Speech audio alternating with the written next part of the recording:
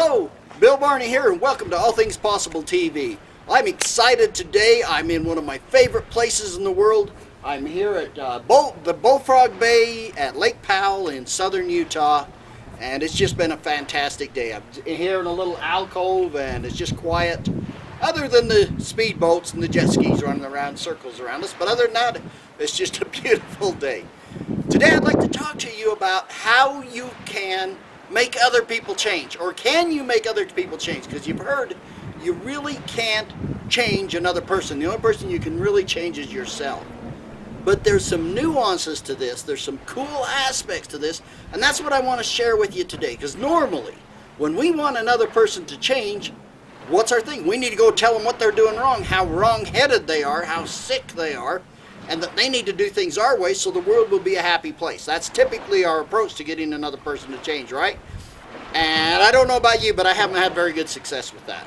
So before I get into that whole subject, I invite you to go to our website, www.allthingspossible.biz. See, it's right here at the bottom of the screen, right there. There you go. And join our community. We send out weekly newsletters. We do a new video and a new blog every week. There's a lot of great stuff in our community. We want to share and give people tools and ideas, things that they can do to make your life better. Both with my aspect of the energy healing, working on the internal stuff, and with Kris as a professional speaker, author, coach, and mentor, helping people work on lifestyles and mind systems. I said that wrong, but you know what I mean, right? Okay, good. All right, so on how do you get people to change? Well, again, the typical methods, the methods that we naturally want to use, don't work. But if you work on changing yourself, that's where real change happens. Because whenever someone does something that irritates you, that gets on your nerves, what they're really doing is holding a mirror up in front of your face. And if it irritates you, it's reflecting there's something inside of you that's out of order, and or it wouldn't irritate you. It'd be like water off a duck's back. It'd just slide off. It's like, okay, you know what, they're being a little bit silly or funny, but it won't get under your skin. When it gets under your skin, there's something wrong inside of you. That's the premise here.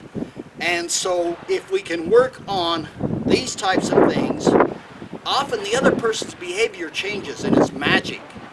You don't even have to address the situation with them. It's like it happens automatically. It's not a guarantee. It doesn't happen all the time. But I will guarantee you it gives you much better success than nagging and yelling, okay? So I'd like to suggest three things. I'm going to pull out my little notes here. Make sure I get them in the right order. I'd like to suggest three methods, processes that you can use to help other people.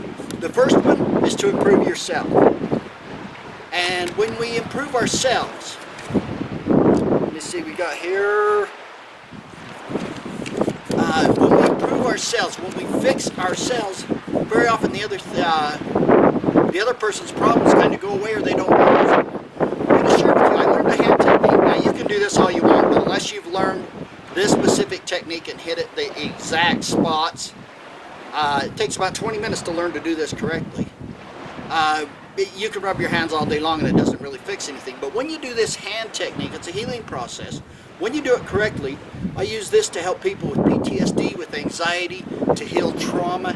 And it's just like taking an eraser on a chalkboard. It can wipe those things out quickly. Once I realized the power of this, and I'd heard the concept of it, it's something inside of you, the mirror concept, that when somebody irritates you, it's something inside of you.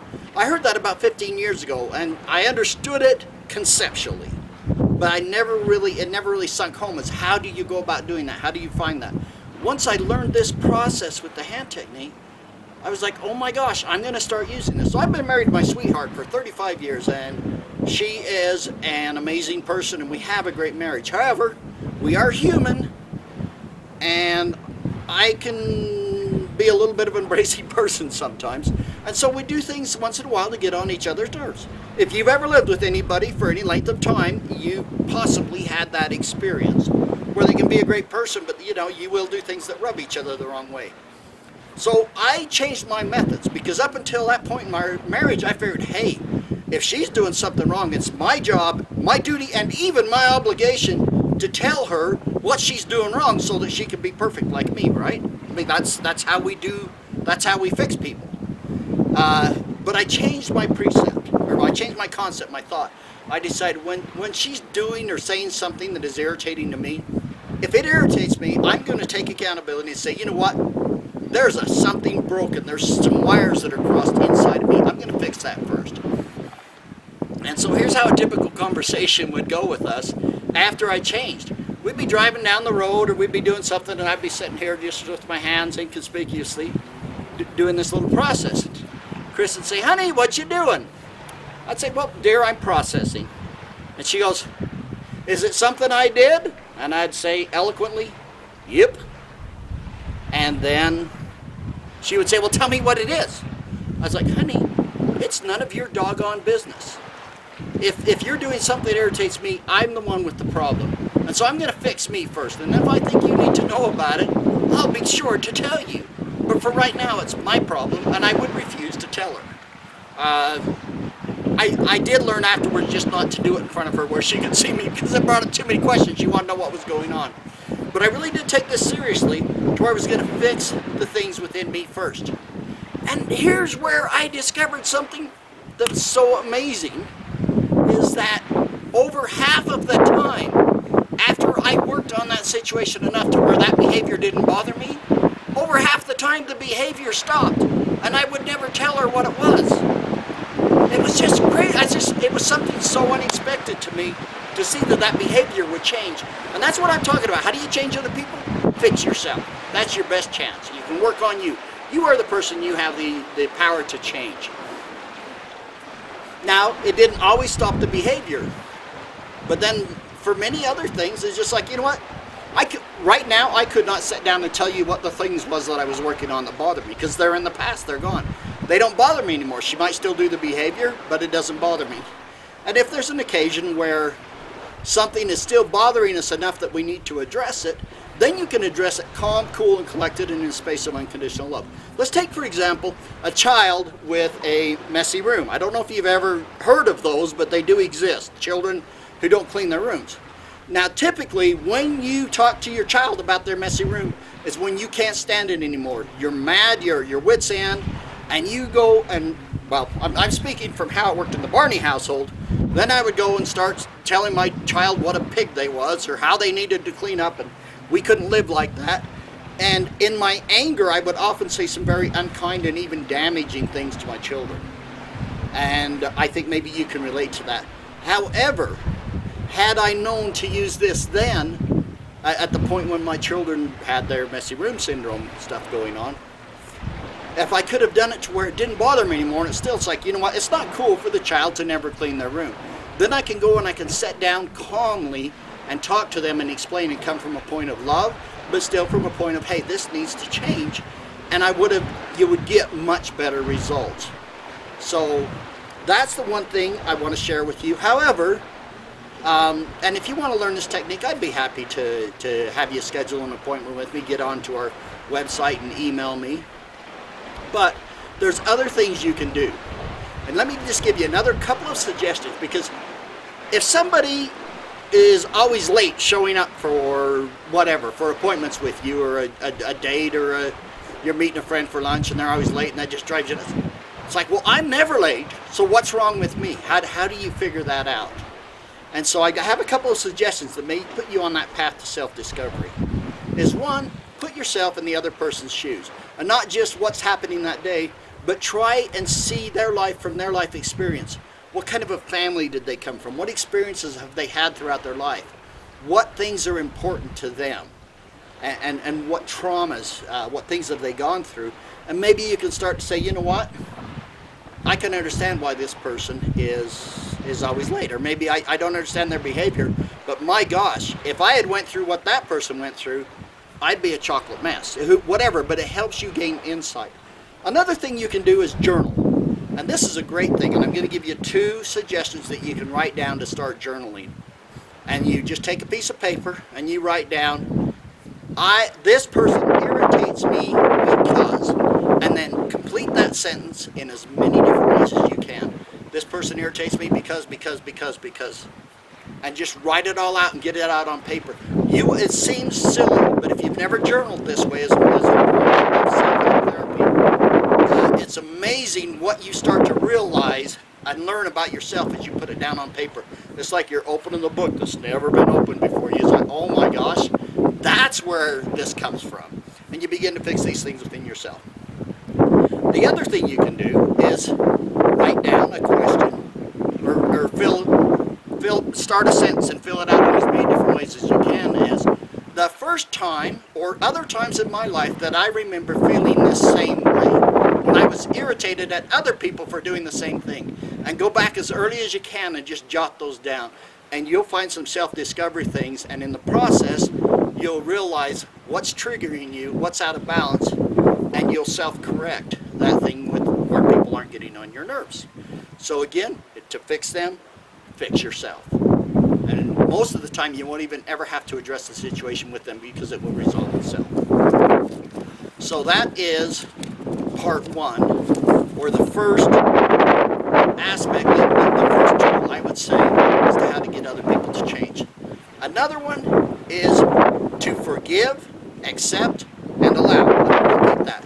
Forgive them, accept them, and allow them to be who they are. It is amazing when we can let go of our expectations of others and our judgments. It's like, they need to be this way, they need to be that way. Say, you know what, that person behaves in a way that is incomprehensible to me, but I didn't grow up in their shoes. I don't know what caused them. So I'm just going to let it be. And I'm going to forgive them. Just simply forgiving, saying, I forgive that person. Don't tell them to their face, I forgive you for always being late. You're probably going to start another argument.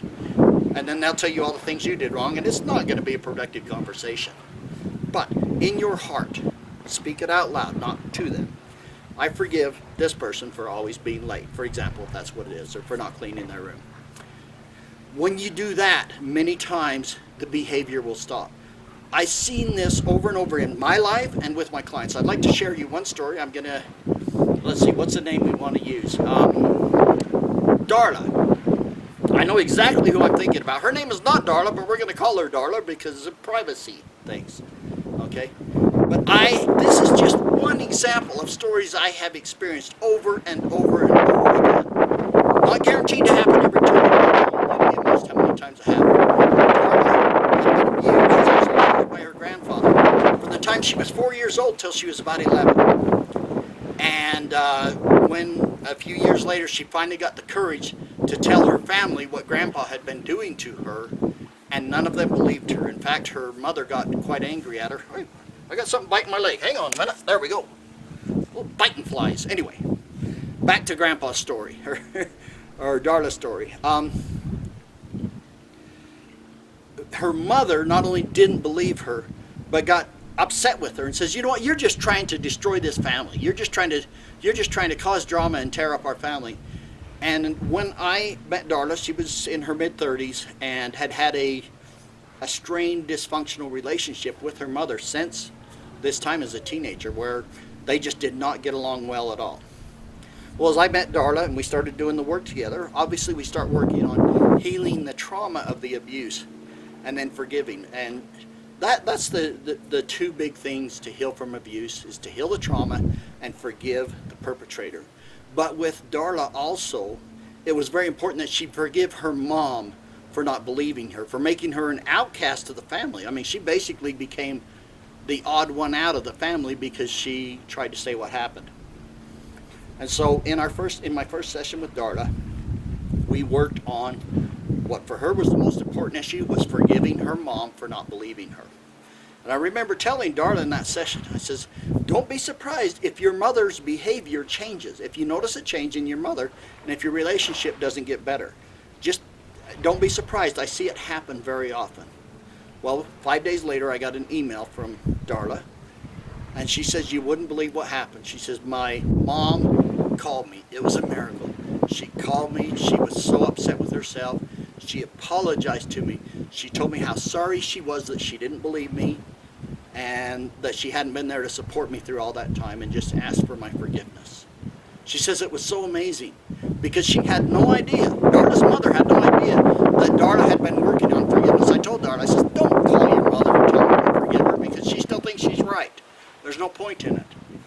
once Darla let go of all this junk that she was hanging on to, it's like it released from her mother as well.